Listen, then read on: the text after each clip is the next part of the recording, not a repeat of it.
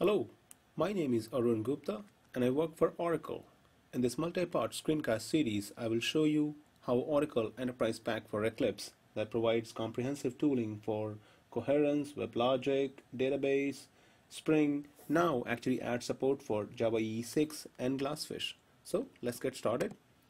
In this multi-part screencast series, we will show you how easy it is to get started with GlassFish in OEPE, how you can easily create a Java EE 6 applications, add JSP, Servlets, Enterprise Java Beans over there, how you can easily read a database table using the entities defined by Java Persistence API 2, how Facelets, that is the templating language, added in Java Server Faces 2 makes your life easy in creating web pages, and finally we will show you how easy it is to publish RESTful Web services using JAX-RS. So let's get started.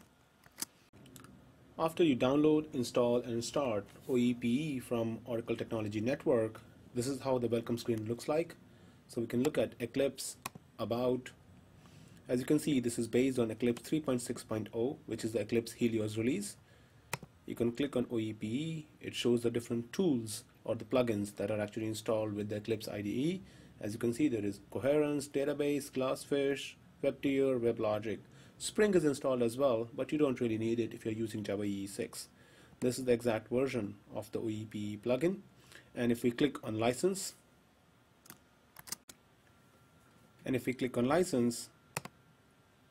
you can see the GlassFish Server Tools plugins have been switched from dual license of Cuddle and GPL v2 to Eclipse public license version 1.0.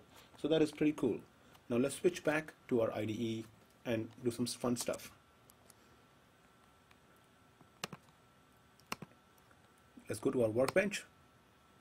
In the workbench, let's switch to our Java EE perspective and let's clean some windows that are not required for Java EE 6 development.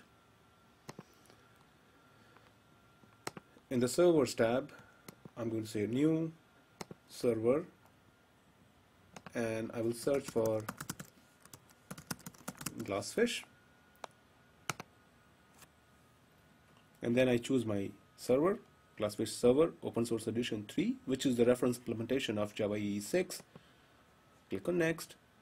Make sure JVM 1.6.0 is being picked because that is required for GlassFish version 3, and specify a directory name. And then you can click on Install Server, which is going to show you a license agreement. You accept the terms, and as soon as you click on Finish, it's going to download GlassFish version 3.0.1 and install it on your local machine in the directory that you specified over here. Download is a fairly quick process, and now the installation begins, which is basically unzipping the zip file.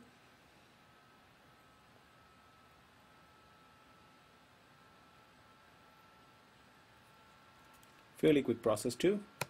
Click on Next. It shows you the default properties: domain directory, domain name, administrator ID, and password. Click on Next. It shows you if there are any modules that need to be added on the server. This is a fresh installed server, so there is nothing to be installed right now. Click on Finish.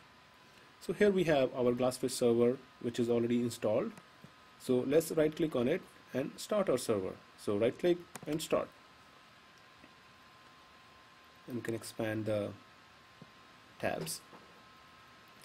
You can monitor the progress on the bottom.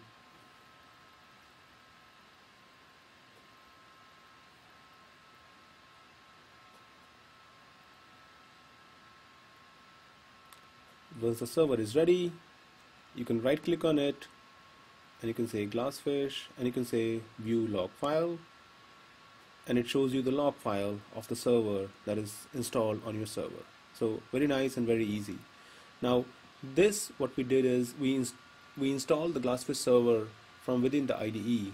However, if you want, you can also configure a GlassFish server that you can explicitly download from glassfish.org and then configure it here as well. So again, you go new server and let's change the name to locally install server. Click on Next, and this time I'm going to specify a domain directory for a server that is pre-installed on my machine.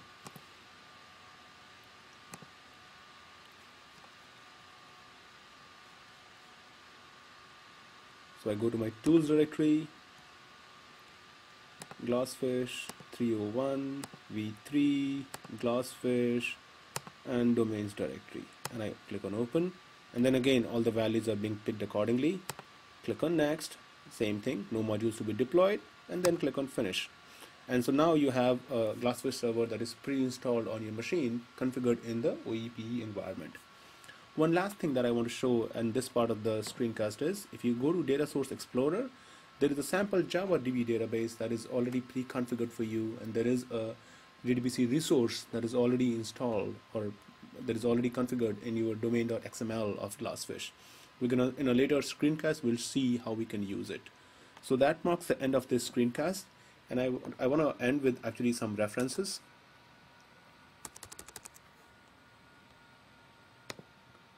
So we just saw how to get familiar with GlassFish in OEPE, and in terms of GlassFish, you can download it from glassfish.org. You can download OEPE from Oracle Technology Network. This is the GlassFish forum where you can reach out to us with questions or comments, and you can follow us on @GlassFish. This is the Twitter handle. Thank you.